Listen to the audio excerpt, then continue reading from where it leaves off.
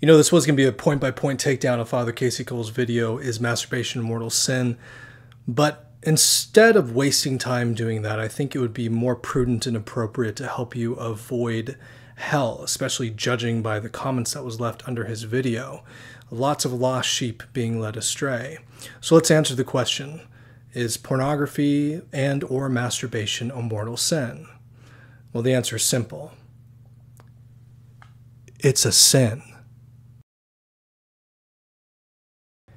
Getting down to brass tacks, that could have been his entire video right there, but instead he decides that he wants to teach on moral theology, and unfortunately what he ends up doing is causing a whole lot of confusion, because the fact of the matter is not everybody needs to know that level of moral theology, especially when we're talking about something that's clear-cut like pornography and masturbation. Now, if he had someone who he was counseling one-on-one, say in spiritual direction or in confession, then yes, it would be appropriate. But to make that sort of a statement out on the internet to hundreds of thousands of people who don't understand context or nuance and who often misappropriate and apply things to themselves that they shouldn't, not only was his actions inappropriate, quite frankly, it's scandalous.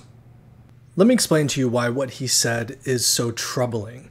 I've counseled thousands of men, helping them overcome pornography and masturbation. I know what works and I know what doesn't work.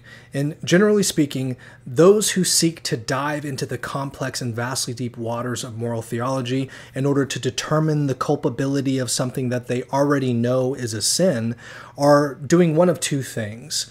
Attempting to pacify their conscience by attempting to justify their actions and their disordered passions to make themselves feel better, or they're scrupulous and they're just going down a rabbit hole. But ultimately, both of those distract from what actually matters, and that's pursuing virtue. Why talk about culpability when you know it's a sin and you can choose to do something to combat that sin?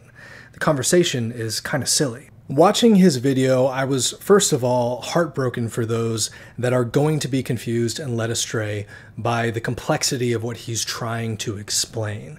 It reminded me of all the conversations I've had of that same caliber, people who were focused on what didn't matter and wasn't helping them overcome their problems, the things that they were dealing with, whether it was pornography or masturbation or something similar. So that was at the front of my mind. But secondly, I was really confused about what the point of the video was. I felt as if I was observing somebody who was put in charge of a flock of sheep. And instead of closing the gate at night so they didn't get taken by wolves, this person left it open because, well, nuance. There's some animals that are going to hurt you and some animals that, won't hurt you. It just kind of depends on what they're feeling that day. But, do your best and it'll be okay. That seems irresponsible to me, and I can't help but shudder at the conversation that may come in the future if the person who put him in charge of the sheep in the first place calls him to task and says, "Why are my sheep missing? Why did you let the wolves take them away?" Let me be explicitly clear here. The question, is masturbation and pornography a mortal sin? That's the wrong question to ask. We know that it's a sin. And trying to dive into the details of culpability and ignorance is like arguing about whether you're a small thorn or a large thorn on the crown of thorns that pierced the skull of Christ. It's like saying, well, I may not have pierced his skin, but I scratched it. Well, you still drew blood. So trying to be as fair as possible, I thought to myself, well, maybe he's attempting to help the scrupulous. But then I remembered what I already mentioned, all those conversations that I've had with hundreds of men, thousands of men, who some of them were scrupulous. It's not the majority, it's the minority. And that this kind of thinking caused them more problems. It didn't help them overcome anything. In fact, it hindered their progress. And this isn't new. I mean, the saints and the doctors of the church have talked about this. St. Maximilian Kolbe specifically said, whenever you feel guilty, even if it's because you have consciously committed a sin, something you may have kept doing many, many times, never let the devil deceive you by allowing him to discourage you. Whenever you feel guilty, offer all of your guilt to the Immaculata without analyzing it or examining it. as something that belongs to her. In fact, the only reason the Immaculate permits us to fall is to cure us from our self-conceit, from pride, to make us humble, and thus make us docile to the divine graces. The devil instead tries to inject in us discouragement and internal depression in those circumstances, which is, in fact, nothing else than our pride surfacing again. And as we know how the devil tempts us, of course he wants us focused on these little details and whether or not we may or may not be culpable, and not on the fact that we've committed a sin and we've harmed ourselves, we've harmed Christ in some way, and we've probably harmed those around us. Not to mention the next thing that culpability doesn't solve, which is deeply important. It's tough to hear, but it's deeply important to talk about. Now, I want to put a nail in the coffin of this culpability, ignorance argument once and for all. And I want you to keep something also in mind. Truth without love is brutality. But love without truth is mere sentimentality. And what that means is, if I truly am being charitable, if I desire the actual good of the other person, I need to tell them the truth. I need to do it charitably as possible. But that means that hard truths need to be had.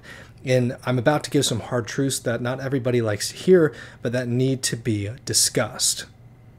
There are plenty of people who went and played with Ouija boards, having no full understanding of what they were doing, no knowledge that what they were dealing with was grave, and no intent on becoming possessed, and yet they became possessed.